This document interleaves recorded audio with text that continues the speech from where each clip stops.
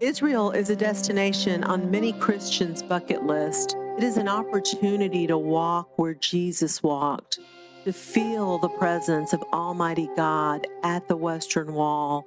I am Destiny Yarbrough, founder of Destiny Yarbrough Ministries. And I'm Lisa Burkhardt Worley of Pearls of Promise Ministries. Many have moved here to the Holy Land to bridge the gap between Jews and Gentiles.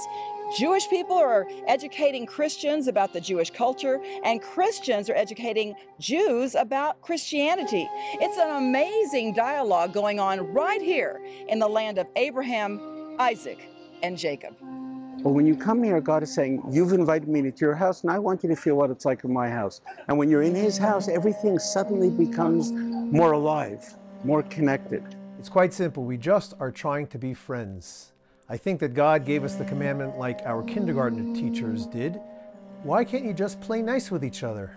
But more importantly, I found out that real Christians actually loved the Jewish people, and what I had been taught as a child was wrong. The first week I came here to stay. I knew I would stay long term, and I just said thank you, and please use me. So we've tried to show that we're not choosing between following Jesus and being Jewish. We're not giving up our Judaism, but actually by being a Jewish follower of Jesus, it's the most Jewish thing that we can do.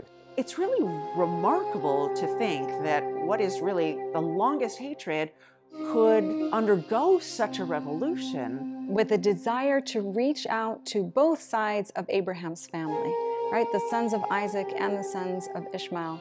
And that's really echoing God's heart. God wants both of these sides of this family to be restored back to him. We pray that this will encourage you to bridge the gap between Jews and Christians as well. Shalom. Shalom.